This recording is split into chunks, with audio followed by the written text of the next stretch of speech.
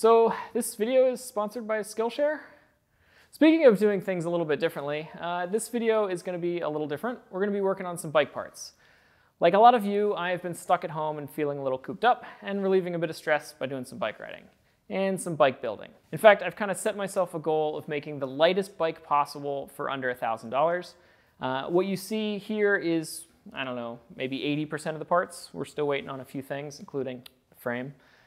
But in this video, we're going to be concentrating on that rear cog.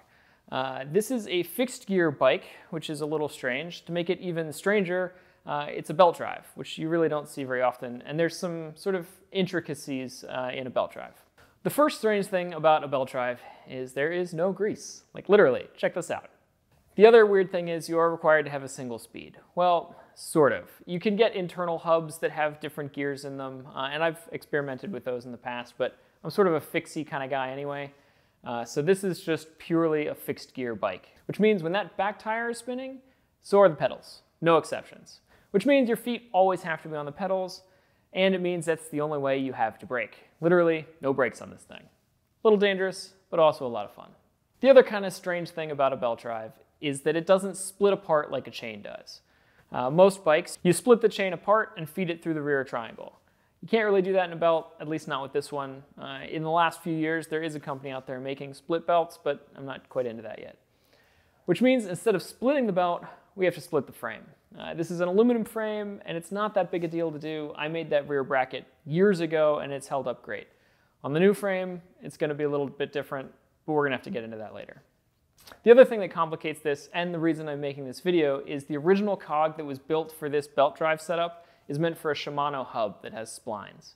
This fixed gear hub in the back has threads instead, so I'm going to have to make a new cog with threads instead of splines. Shouldn't be a big deal, but there are a few complicated parts about this machine process. All right, this is a pretty cool part to machine, and it looks complicated, but in general, it's not too bad. There are two aspects that are going to be a little bit challenging. Number one is this undercut. I've never had to do an undercut on a CNC before, but I have used a woodruff cutter or a T-slot cutter on a manual mill once or twice. And it's going to be a little tricky on the CNC. I really don't know what the feeds and speeds should be. My intuition tells me it's probably pretty slow because you've got a lot of teeth on the woodruff cutter. But our CNC doesn't have a lot of torque in the low end right now, so I'm just going to have to experiment with it.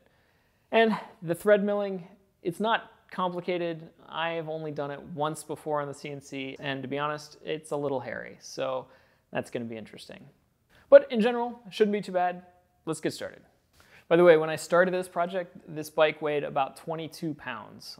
By the time I'm done, I'm shooting for under 13, but we'll see.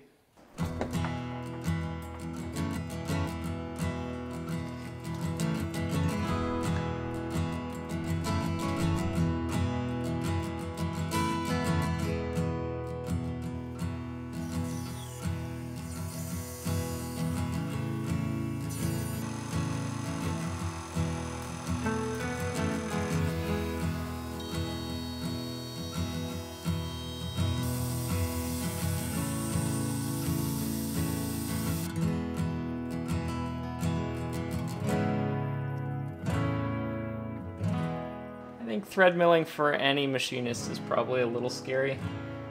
First time, really scary.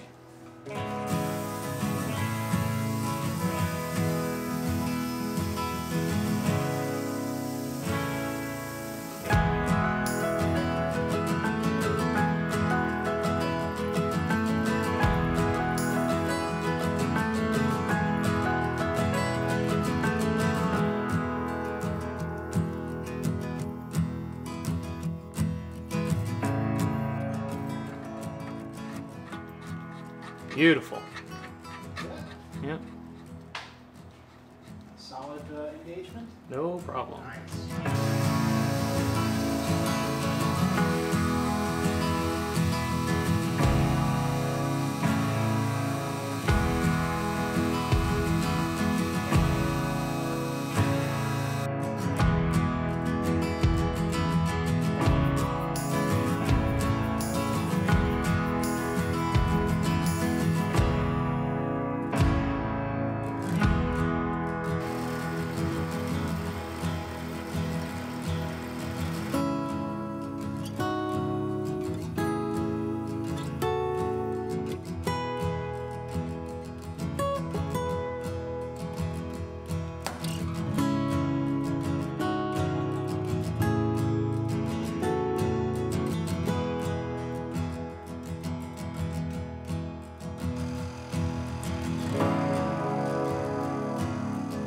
case you were wondering about the tram on this machine, because obviously on video this shows up way more than it really is.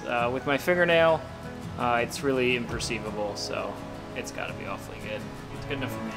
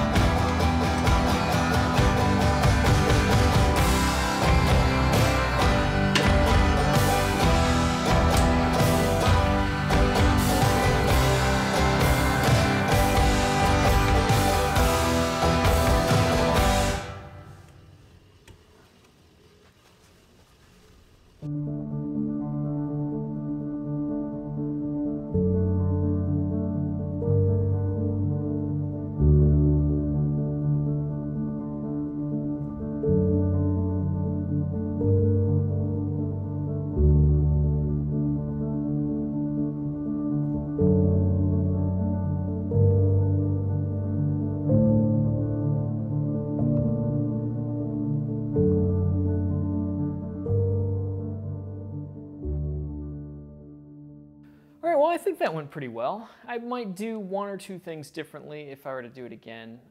That is milled out of 6061 aluminum, and I'd probably switch to 7075. It's just a little stronger for this application.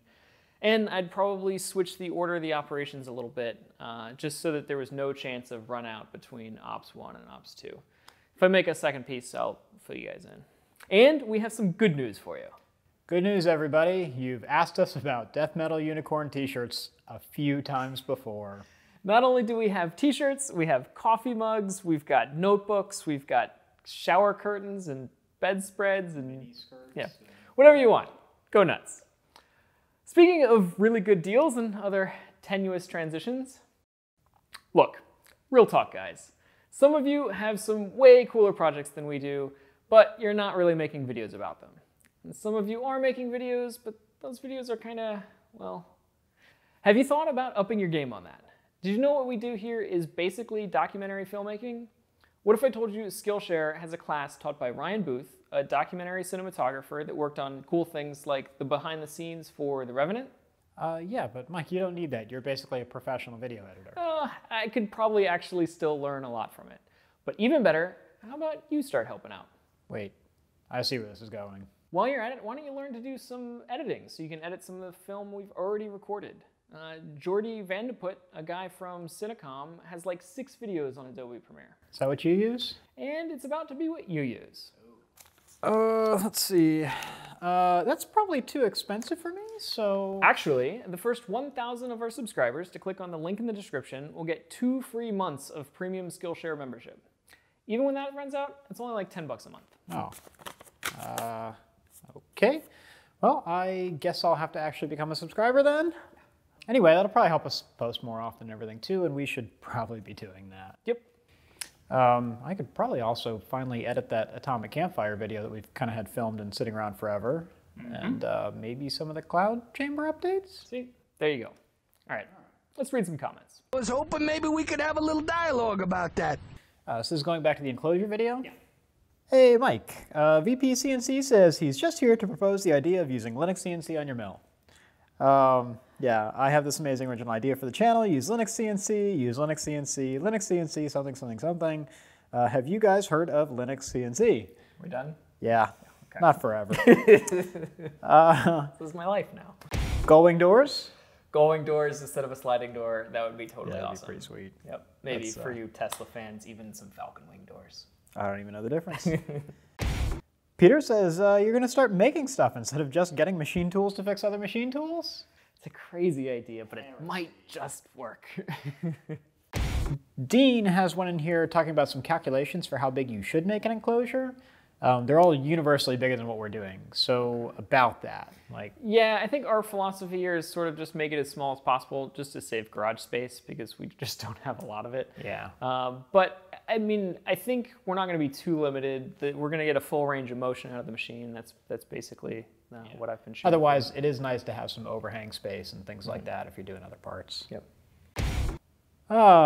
Meteor Plum says, whatever you name the CNC, the name for the enclosure should be Millhouse. That's excellent. Everything's coming up Millhouse. Tormach's PathPilot is based on Linux CNC. We did have a good time with that. It is. I like PathPilot a lot, actually, and we knew it was based on Linux. You can actually get PathPilot to work on a non-Tormach machine. It's a pretty big pain in the butt, though, and we decided it just wasn't worth the effort. Yeah, I mean, it would be nice to have the same interface between both machines, but for the amount of work that it would take to make that work, not so much. Yeah. And it doesn't even work on our hardware, right? Correct. Yeah, we'd have to buy a new controller and a bunch of other stuff. Zealiasp. Good name. I think I just had a stroke. Any details on the lubrication system? Oh, okay. That's a good question. I actually have a bunch of stuff filmed for that video already, but I haven't posted it because, well, we have to make some changes. What I originally had planned isn't going to work in the long term. So by the time I get to redoing it, we'll make a video and post it. Oh, that's not getting something right on the first try. That's amazing. Crazy. Peter says, waiting patiently for the Elegoo Mars linear rail video and parts for sale. Well, for one, the part is for sale. If you buy the Anycubic photon bracket, it is exactly the same part now. Yep, yeah, we've updated the design just slightly so that it fits both machines, so it won't matter which bracket you buy. And the install is almost identical to the Anycubic install. In fact, actually it's a little simpler, but we will make a video on that. Stay tuned for that. Excellent. A couple of people looking forward to our videos on product development. Yeah, that's a big one. I think that people really underestimate what it takes to go from something that is a basic prototype that works and seems okay to something that you can actually manufacture. Absolutely. And we want to be clear, we're not sharing any sort of expertise on this. This is really just our journey and what we learn along the way. Yeah. Oh, this guy says, bare feet in a machine shop. Very ill-advised. You must be new here. Welcome to the channel. Aaron asks if our Mach 3 screen set has a metric version. Oh yeah, actually it should work just fine as is for metric. All of the on-screen text is based on Mach 3 and what your settings are set to, so it should just work. Punk rock unicorn t-shirt? You hear that, Bianca? Punk rock unicorn t-shirt. By the way, Bianca is the most amazing artist that does all of our DMU stuff, so thank you, Bianca. Par for Par 72 says, I'm new to the build and project. I gotta add, you might want to think twice about enclosing your electronics in the nasty environment. A couple of things about that. Our enclosure is like a NEMA rated, totally enclosed thing, but we will probably also add some ventilation to it that pulls from outside of the enclosure. Yep. Yeah, in fact, the back wall of the electronics box sits right up against the enclosure, so making vents through that's going to be real easy. So this is jumping over to the Anycubic video now. David Lewis says, that was an interesting looking first part for the cleaning bath. It looked an awful lot like a belt drive pulley for a bicycle. Weird. George Todd says, the more I watch Physics Anonymous, the more I think it's some sort of obscure Tarantino movie where every unfinished story arc will come together in a spectacular way in the last act. Maybe it will, maybe it won't. Bill Wynn III says, you've always been pioneers for safety, but a custom helmet to protect you against UV light is next level. Thanks. Why did I watch and listen to the entire last 40 seconds of unicorn music?